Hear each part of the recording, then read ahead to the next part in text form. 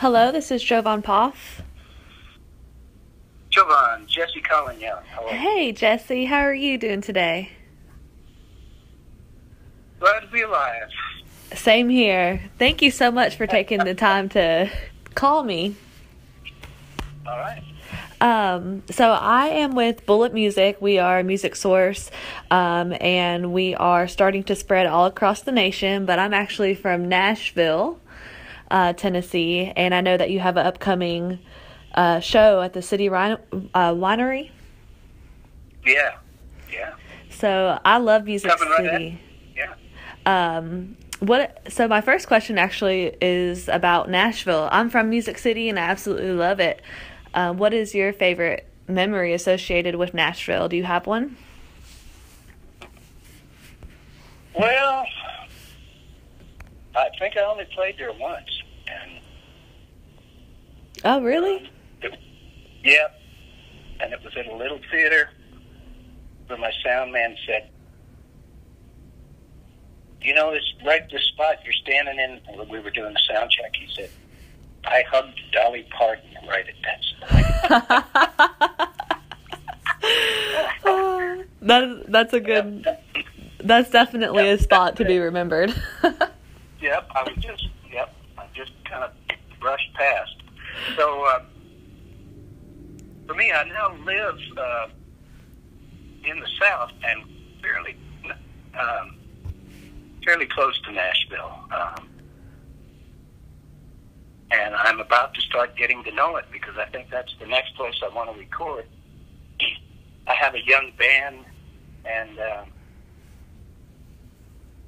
so we're going to go a couple of days early and look at some studios and That's make awesome. some friends in the music business there. And Well, this is definitely a really good place to record.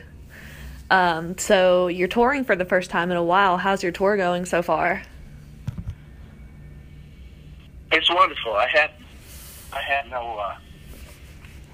had no intention when I quit 7 years ago of ever doing this again. Can't get away from it, can you? You don't want to say never.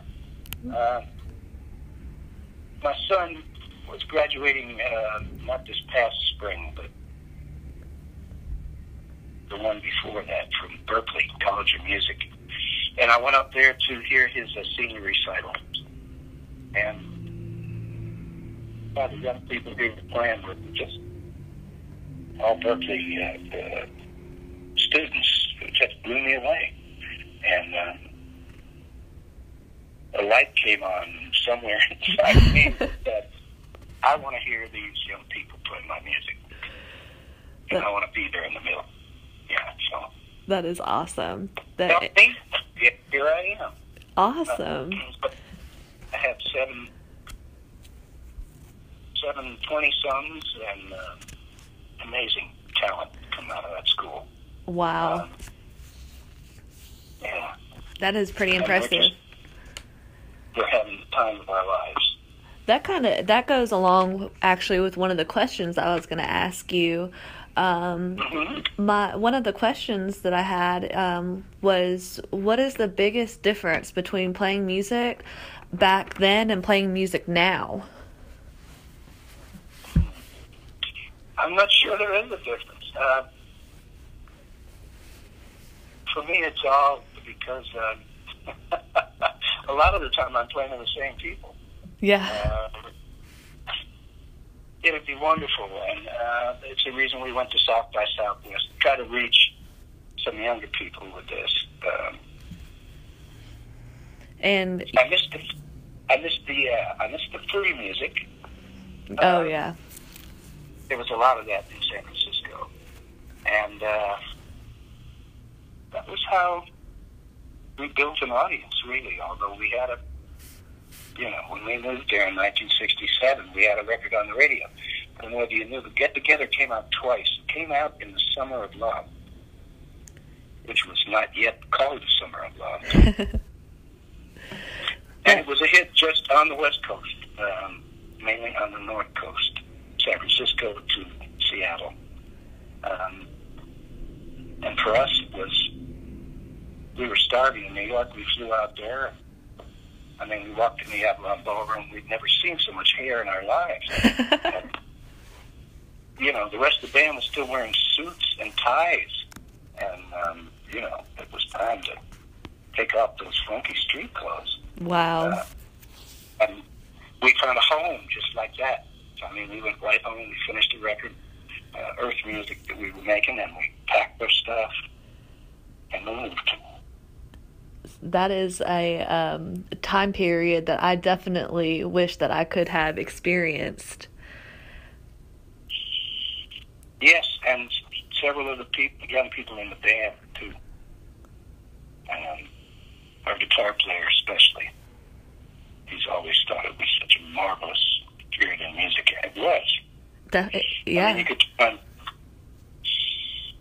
you could turn on FM radio and hear an hour of music you had never heard before. See, get together. Bands, yeah. Mm-hmm. Oh, I'm sorry. Go ahead.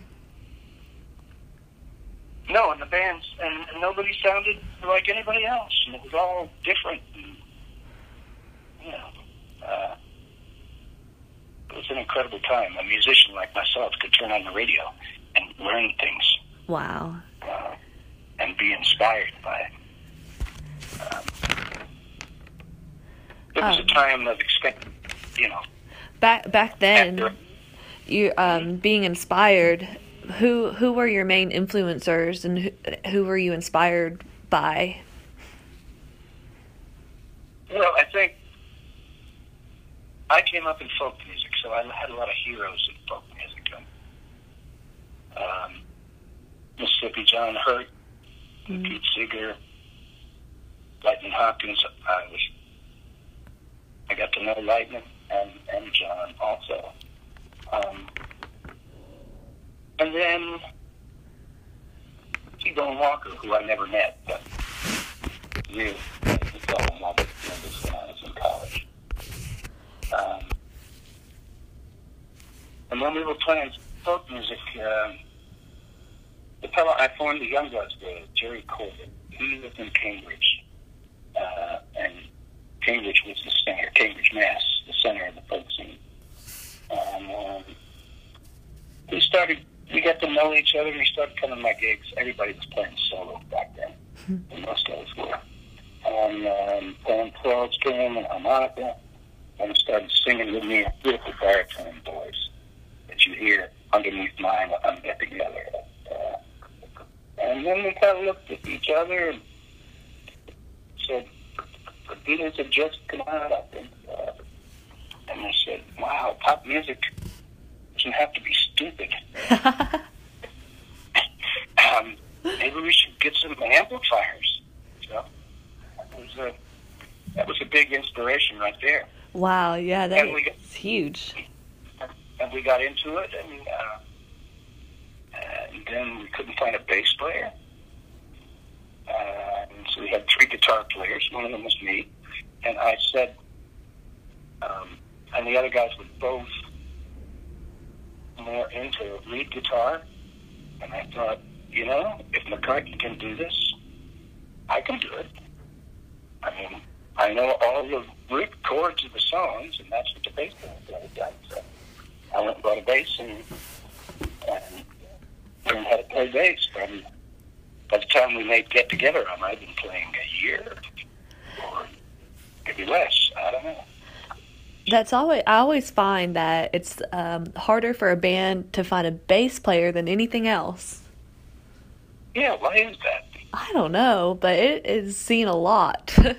I think a lot of people maybe find the guitar, I don't know, cooler when you get a better image as a guitar player or singer. Yeah.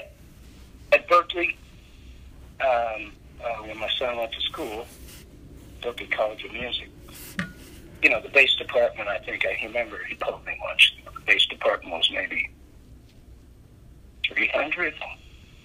You know, there were like 15 or 1,800 guitarists. Right.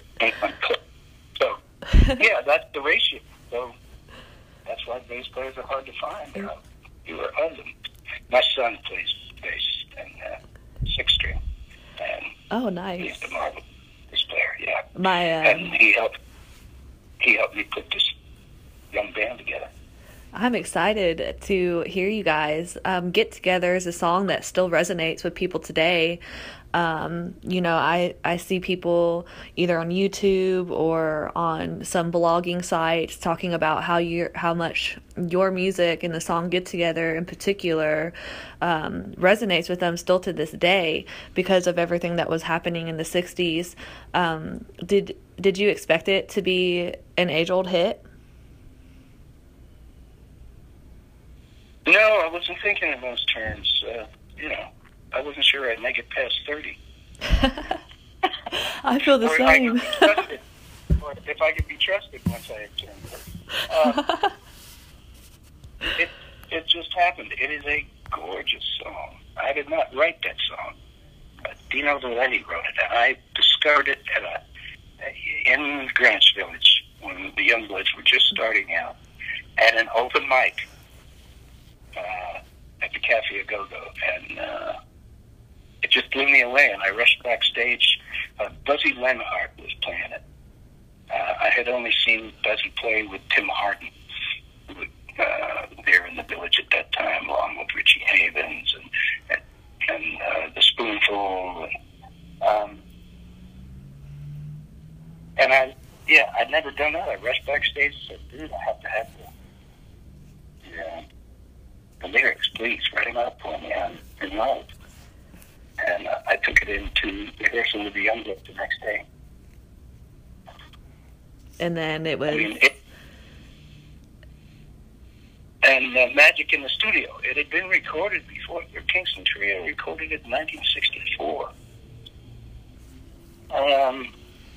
The Airplane recorded it.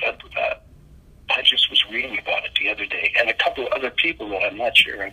Hamilton Cant, who's a wonderful folk singer who became like a television actor. Made a beautiful album, man. A beautiful version of Get Together, but, it was not... His album was like some Money Fluke albums, not selling very well. Mm-hmm. It was just magic. When I fell in love with that song, I knew that I had discovered my lifelong partner. Wow. Yeah. So I think, and the whole, that song is just this quintessential, tiny, incredibly mystical and explanation of the 60s and the dilemma, the existential dilemma that was facing all of this. Love is but a song we sing, fears the way you would die.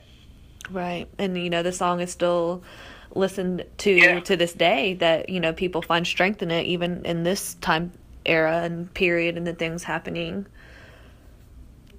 I think I'm singing it today because my country needs me. Yes. We're in a hellacious, polarized place. The same, a very different, but there was a lot of polarization, And of course, all of us young men were on the chopping block for Vietnam. Mm-hmm. So it was a life or death issue, kind of. And now this wellspring of hatred and bigotry just kind of boiled up, or come to the surface anyway, in a new way. And we are once again, since the Trump presidency, I think, really more and more opposed, 2 or 3 or 4 sides opposed to each other, polarized. And Get Together is a song that says, no, life is beyond that. Right. Yeah, it is. I don't want to make the angels cry. I want to make the mountains ring. Yes. That's right. And so I think that's why I'm back out here. I had no plans to do this. together a band and start playing again in the Summer of Love, the 50th anniversary. Wow. Of the Summer of Love. Which all just happened. The way I walked into a club and found Get Together and thought, this is it. This is my future. This is my life's partner. And certainly the last show I play on this earth, we'll have Get Together. As it definitely should. And, outside of the Youngbloods, you had a really extensive, impressive discography. Do you have a favorite album? No, they all have their favorite parts. Really, the process of recording is, I think, difficult and stressful for most musicians. When you play live, the mistakes that you make and the wrong, when you play a wrong chord, I mean, it comes and it's gone. And most people don't even know it's there. Right. It just goes into the music, and live music goes into the air and then just flies up into the cosmos or wherever it goes. Recording is more painstaking, but there's a great joy that comes at meeting the challenge, and I think all of my records have those places that I can remember, or those songs that were hard to get, or hard that had to be changed or rewritten, or just was difficult to get a great take of. It's amazing, the writing process, how one day you'll be writing, and then all it takes is 24 hours, and that next day you look at it and you see something else you need to add or change, or the editing process. Yeah, or roll up and throw in the garbage. Yeah. Usually the beginning of the song for me has at least a couple of pages of like what looks to me a week later of nonsense.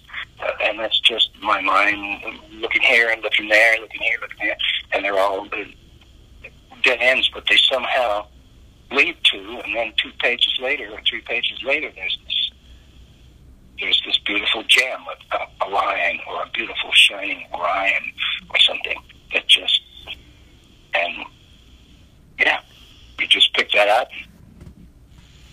It is. And, writing is a huge passion of mine. So I know that you are a really big songwriter. And what are some of your inspirations?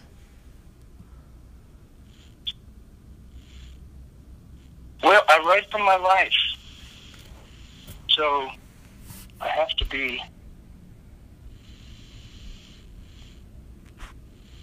submit to that process. I have never, it's always been like magic to me. A song will come to me and I've experienced something, and it could have been 5 years ago or 5 minutes, and it triggers something in me that says, this moment needs to be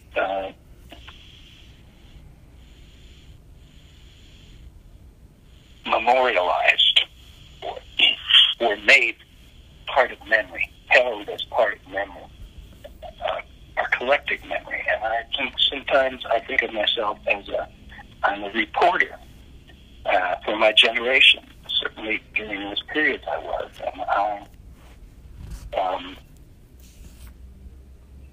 here I was in New York City, where people never look at each other in the street, at least in those days. And singing Get Together, and my manager, I mean, what's with this Get Together song? It's like, you're kind of an angry young man. This is not up your alley. Little did he know, I mean, this is to be my future mantra. So there I am. I'm a reporter. I have to experience something to report in. That I'm kind of a free will reporter. I'm not paid by the hour. So I have to run across something that triggers the desire in me to make that photograph, that beautiful musical photograph of this moment, whether it's something that happened in the woods or something that happened in the street or something I read.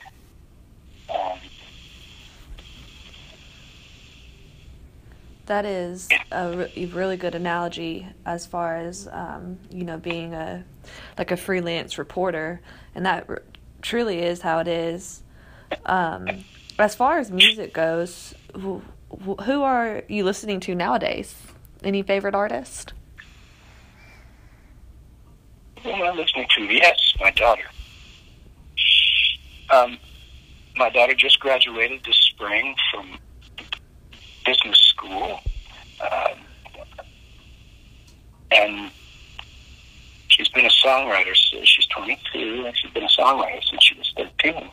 And I always thought she should give it a go because she's very talented and has a beautiful voice.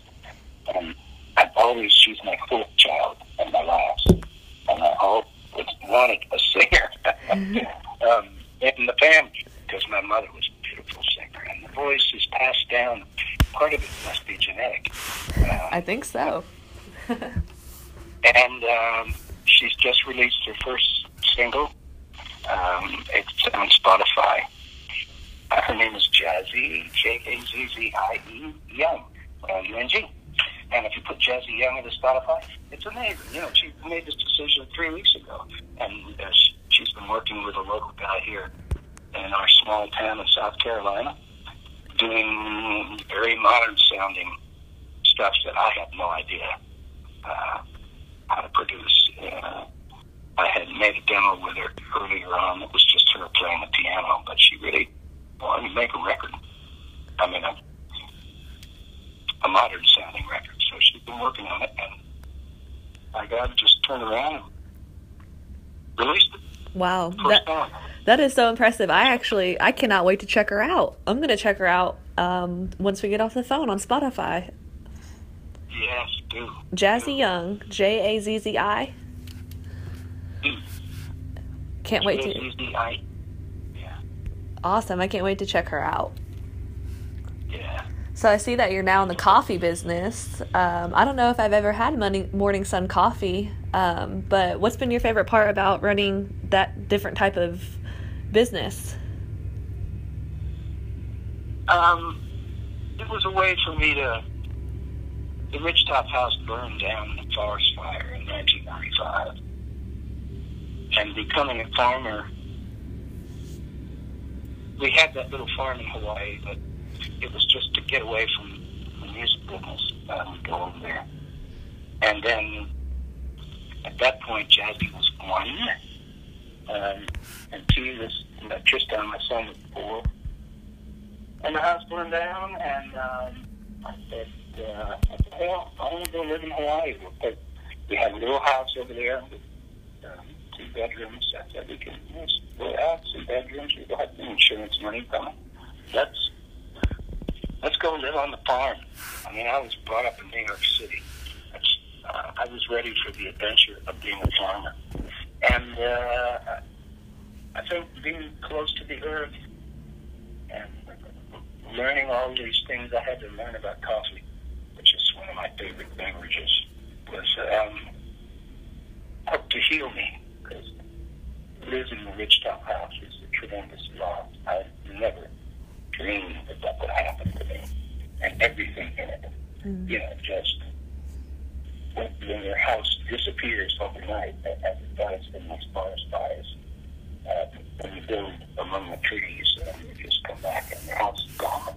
There's a couple things, a piece of your wood stove, cast iron maybe survives, but that fire was so hot it burned most of the cement columns that held up my house. Wow. Yeah, it's a traumatic experience, and of course I see it every year in the West when the fires burn, and it always breaks my heart. I see pictures of people standing there looking at the smoldering ruins of their houses, or I know what they're going through when they're evacuated, because, that's what they did to us. The fire was burning, and the fireman came by and said, I think it's all right. It's not going to reach us. And then, half an hour later, the wind switched, and they came back and said, you got 10 minutes to get out. That The fire's going on. Yeah. I could not imagine. Here recently in Gatlinburg, there was a forest fire. They had to evacuate, and I know a lot of people lost their houses and businesses. I haven't been up there since it happened. Where was this? It was in Gatlinburg, Tennessee. Yes, Gatlinburg, yes.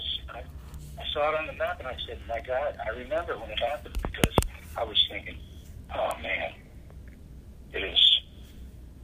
When it was happening, I was right there with the people thinking, like, God, I hope the wind turns, guys, and your house don't burn, because it's hell. Yeah, I imagine that it brought you straight back to your experience. Yeah, it does. It did. And we have a house up in the mountains. It was actually on the other side of the Smokies. We have a little cabin in North Carolina, and we go up there. The heat, I'm down here in we call it Piedmont, and the heat is wicked in the summer. And we were up there, and there was drought, and we had fires burning near our home, and we were doing a lot of serious praying down here. Absolutely. That's the first thing that I would do. Yeah. It's all you can do. I mean, that's true. That's right. Yeah. I was saying, Lord, please don't do this to me again. And all those people around me, yeah. So that's right. The summer of the Gatlinburg fire, we were in drought also on our side of the Blue Ridge, and actually it's the Smokies down where we are at. There were fires burning on our side too. They never quite, thank God, got to our house. Good. And all we can do is to pray that the rain comes when we need it to come. Yeah. So I am actually going to be, I really love New York City. I've been a couple times, and I'm actually going again in September. At the end of September, I'm going to visit. I don't have any family up there. I just love the city. Do you ever miss New York City? No, I was born, raised there, and then I spent, until I was 26. So I spent 6 or 7 years living on the Lower East Side, working different jobs, and then folk singing in the village, at basket houses where you sing for free and then pass the basket. It's a pretty skinny, living. And then so during that folk career, and then Young Bloods, when we formed the band in Cambridge, I said, okay, everybody has to move to New York, because that's where my manager is, and that's where that's where the record labels are. We gotta get down there and film our stuff. So yeah, that was, quarter of a century was plenty of New York for me. I get that. I even though I love the city, I can only visit it. Because I'm such I'm a country girl, so I would definitely miss the wide open spaces. Yeah, I wrote songs about the country when living in New York, and dreamed about. Because my parents sent me to camp. That's why. So I knew what the country was. I just had never lived in it for more than 4 weeks or whatever it was. I was bitten by that bug early on. So when we discovered San Francisco and found that we had a hit record there and that we could work, instead of starting in New York, we moved out there, but we moved 30 miles north that's where I built the Ridgedale house out in the country, way out in the country. Beautiful.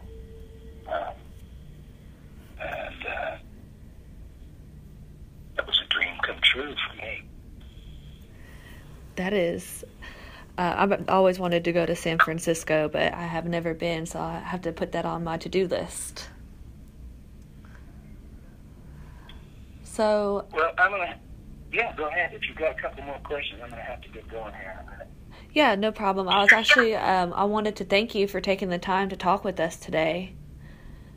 Oh, yeah, you're welcome. And we're looking forward to seeing you in Nashville, and I am definitely looking forward to checking your daughter out on Spotify. So thank you so much, Mr. Young.